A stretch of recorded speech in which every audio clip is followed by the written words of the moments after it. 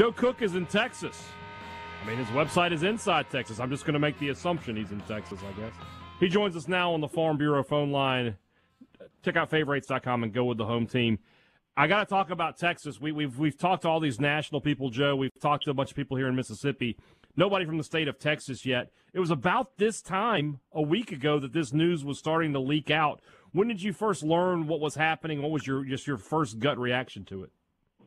So I first learned about it about the same time y'all did, whenever the Houston Chronicle published its report, and that's when I kind of first caught wind of it. One of our managing partner at Inside Texas, Eric Naleen, he kind of dropped in with some tidbits a little bit later in the afternoon and shared some relaying that he had with some sources that said that this has been something that's been talked about for several months, and I think a lot of other outlets have kind of confirmed that this wasn't something done in the span of 3 or 4 days. There's been some talks going on a few months. So, but luckily, I was kind of able to experience that day on the college football web and college football news cycle, kind of in the same amount of awe as everybody else was able to. We all know that the big reason anybody makes a move like this is going to be financial.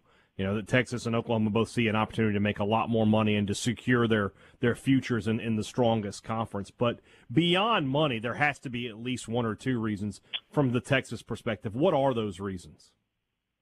Well, I think one argument that I've been making is that you just have to look at the NFL draft results every single year.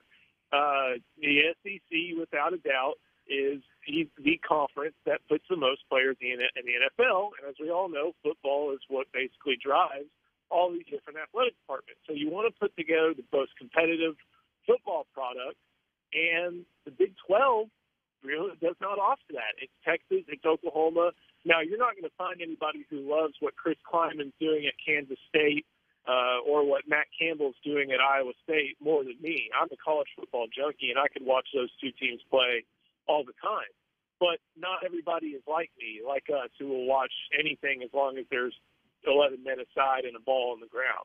And that includes NFL scouts. Yeah, they'll find you, but players and kids want to go where the best competition is. They know that's in the SEC, and Texas didn't really see a way forward in the future on the recruiting trail without being in the SEC. Joe, if you like beer and barbecue with your feelings on college football, we could be best friends. I'll just go ahead and tell you that. Texas is taking most of the heat in this situation. It feels like all of the ire is drawn at Texas, and Oklahoma just sort of seems to be sitting there in the background, just letting Texas sort of take the heat. Why isn't Oklahoma getting more attention in this? Or why is Texas getting the most attention, I guess I could ask? One, and maybe this is my bias, considering I went to Texas and covered Texas, the nation and its media kind of likes the burnt orange punching bag. It is one of the biggest brands that over the past decade has not been doing very well in football. So it is an easy target, and Oklahoma's had football success to back up whatever they're able to do, and their kind of claim that they'll be able to hang in the SEC. The other, and I think the truth is in the middle on this, is this is perceived as the second conference that Texas is doing away with. A lot of people like to discuss that the Southwest Conference was broken up as a result of Texas. Well, the Southwest Conference was a one-state league, and as we've seen over the past 20, 30 years, those aren't sustainable. So they think that they broke up not only the Southwest Conference, kind of made the Big 12 kowtow to what they wanted to do in the creation of the Longhorn Network, and then they go ahead and leave the Big 12. So I guess nationally, the perception in Texas, its middling results and big bravado, is basically turning another conference into history at its own, just for its own self-interest and not in the interest of others. Obviously, here in Mississippi, we're familiar with in-state rivalries, Mississippi State and Ole Miss. There's no love lost between those two schools. But I've never really seen anything like what Texas A&M has been doing over the past week and the way that basically they've just whined and complained throughout this whole process. You say you went to Texas. I'm going to give you a blank slate here, my friend. Why is A&M acting the way they are? Oh man, you're trying to get me to describe Aggies, and I don't think I have. I don't think y'all have enough hours in the day for me to be able to do that. It's. I don't want to come off as too much of a homer, but it's kind of the culture, and I think even Texas A&M's own athletic director embodied it. Y'all know Ross Bjork went from Ole Miss and then went to Texas A&M. Mm-hmm. He was at SEC Media Days when all this broke, and I think he said it better than any Longhorn, anybody else could. Their identity, their claimed identity, was being the only SEC team in Texas, and that just went up in smoke. Texas A&M is going to be a good program this year. They have won plenty of recruiting battles with Texas, with even Oklahoma, as a result of being the SEC team that's close to home. That pitch just went away, and it just went away without them being able to do that much. So I understand why they may be upset in that regard, but at the same time, it's still pretty interesting because you know that even if, you know, the truth is somewhere in the middle of the story of them knowing about it or not knowing about it, it means they got caught flat-footed. And I know that Ole Miss and Mississippi State and other SEC teams have about 10 years of experience with the Aggies. That's just kind of what they've been doing ever since the 1870s. It's kind of par for the course for them. That's good stuff. I love college football rivalries more than just so much for dancing around that one, huh? Yeah, he nailed it. He nailed it. Joe, what's going to happen to the Big 12? The other schools? Its days are numbered. I think without its two biggest brands, even if they try to add schools like BYU or Houston or South Florida and Central Florida, it just doesn't hold that group of teams doesn't hold the sway that, you know, major media entities like Fox and ESPN will pay big bucks for, and that's the biggest issue. So what's going to happen is, I know Texas is, and Oklahoma in their statements talked about 2025. I think we all kind of know that that's for legal purposes.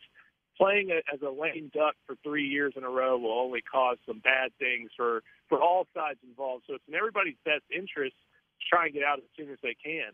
For teams like Texas Tech, Oklahoma State, West Virginia, and Iowa State, they're probably having some sleepless nights, but they have a good chance of being able to find a power landing spot, whether that's the Pac or whether that's the Big Ten. Kansas, thanks to its basketball program, is in a pretty strong spot. That's a high-profile brand, probably a top 3 program in you know, the sports history. That's always going to draw some sort of eyes and always has a fervent fan base. If I were a TCU fan or a Baylor fan or a Kansas State fan, I would be scared out of my mind right now. An old legend in Texas is that Baylor was only admitted to the Big 12 when the Southwest Conference was collapsing, thanks to the strong influence of a Baylor grad governor named Ann Richards. Now, that's only kind of partially true. There were some other lieutenant governors and other legislatures that made sure Baylor and Texas Tech were able to find a home in the Big 12. The governor of Texas right now is a huge Longhorn. The Speaker of the House of Representatives in Texas right now is a huge Longhorn. There's no politician with enough sway, no matter what a state senator may introduce into the Texas legislature, to overcome this. And there's nobody with enough who has Baylor's big interest in mind who's going to be able to do much about this. I think the same holds for TCU. I think the same kind of holds for Kansas State as well. So you sort of hit on it right there, you know, and we've got about maybe 60 seconds left. If you had to make a guess, what is the year where Texas and Oklahoma are playing SEC football? I think in everybody's best interest, it's next season. I think the very latest in everybody's best interest has to be that 23 season. And this isn't something that, for all involved, is going to be good if it carries all the way out till 2025.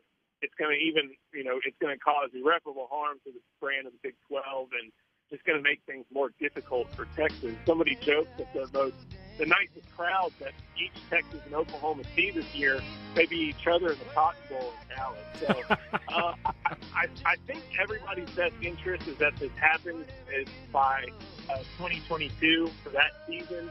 There's some TV contracts that need to be worked out, but I don't think it gets this far without having a good idea of what needs to be done there. We'll see very soon. Joe Cook from InsideTexas.com. Thanks so much for your time, man. I really, really appreciate it. Hey, appreciate it. Whenever y'all need me on for Texas stuff.